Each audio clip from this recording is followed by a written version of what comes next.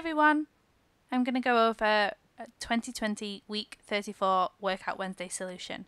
Can you show all crimes within X miles of Y location?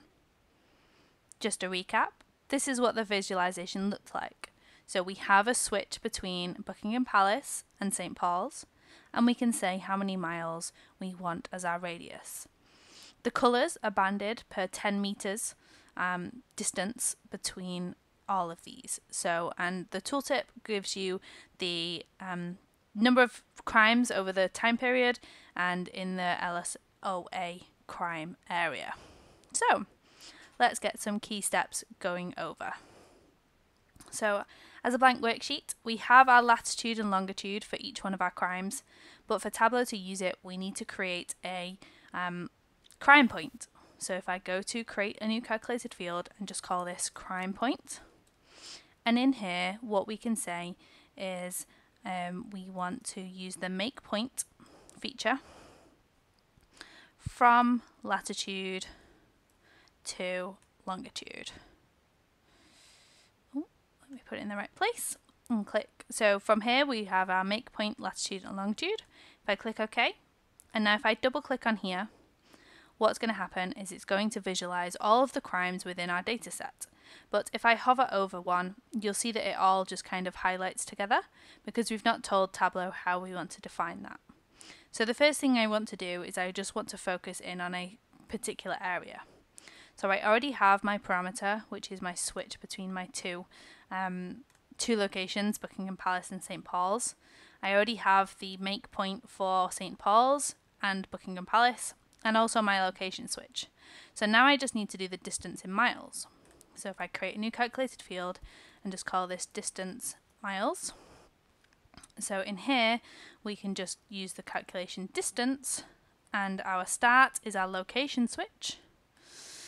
Our end point is our crime point, and we want to do it in miles. So this will give us our distance. I'm going to click OK, and then I'm going to create a true false, just to say we want that 5 mile radius. Distance true false. And if I just show my miles parameter, it's literally just 1 to 10 with miles in between. So all we say is we want our distance miles to be less than or equal to our miles. I'm going to click OK. And now if I put that onto my filters and I select true, it's going to filter back into just that central location of London. I still have the issue that all crimes are grouped together. So here we can add crime ID to our detail. So once I've added crime ID, just give it a second to load. There's a lot of points to load here. You can see now we have all of our individual crime IDs in here. So we have all of that. But I'm also going to exclude the null crime IDs so we have a little bit of a better map. So now we have our main radial map. We need the colour banding. So the first thing we're going to do is we're going to create a new calculated field, which is distance in meters. So here we're going to say distance, and again we're going to use that same calculation that we did before. So we're going to have the location switch and the crime point, and this time we're just going to say in meters. I'm going to click OK, and then I'm going to create a bin. So we're going to right click again, create bins. This allows Tableau to group together those particular meters. So what we want is we want a size of 10, and we're going to click OK. So this is going to create our bin in our tables at the top. Now if I add this to colour, what's going to happen is Tableau is going to process this and give us a range of colours going from in to out. So if I edit my colours now, and I'm going to choose hue circle, and I'm going to click assign. Once I click OK, you'll see that my colours now update to my target. I'm just going to reduce the size of the dots so that we can see them all a little bit better so they're not stacked on top of each other. Just give that a second to catch up.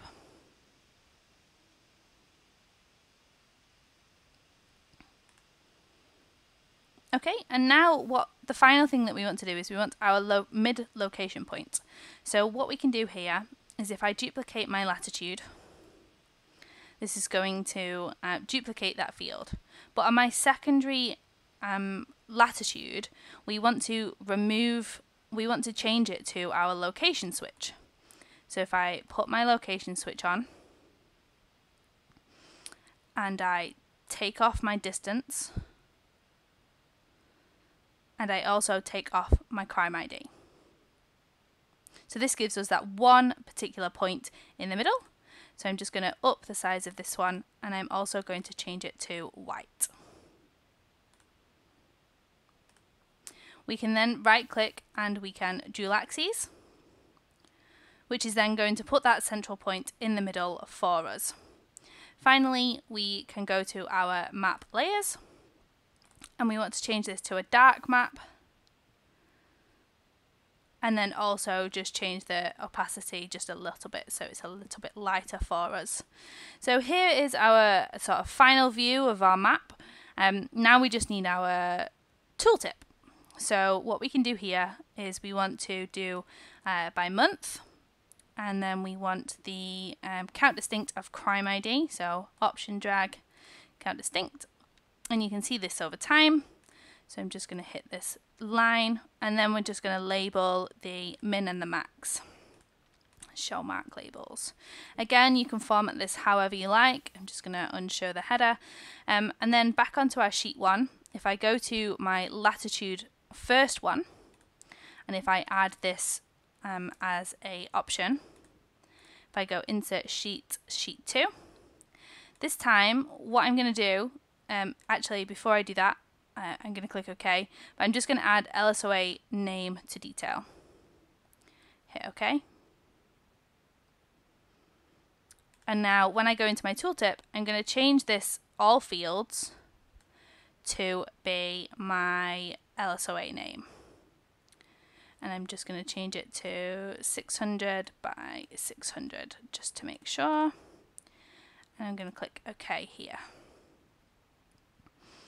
And then we're going to repeat the same, but for this time, what we're going to do on our secondary axes is add sheet 2, and we're just going to say for all the fields, which is nothing. So hopefully this will give us our correct answer. So now when I hover over,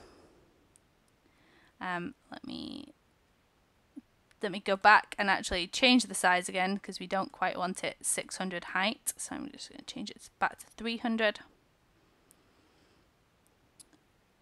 Now whenever I try and hover over my St. Paul's, so let's try and make this bigger again, so that we can actually try and hover over it. You'll see that the view is too large to show because I didn't change it, but it gives you the overall picture of the number of crimes in this 5 mile radius. I just need to actually add in my true false as well, so that it does just focus in on that 5 miles. So there is the dashboard, the sheet itself. You can then just pull in the dashboard and create those extra little steps of putting the filters in the right place and the titles. Thank you all for listening. Hope you enjoyed this WOW workout for this week. Do take a look at the next week's session.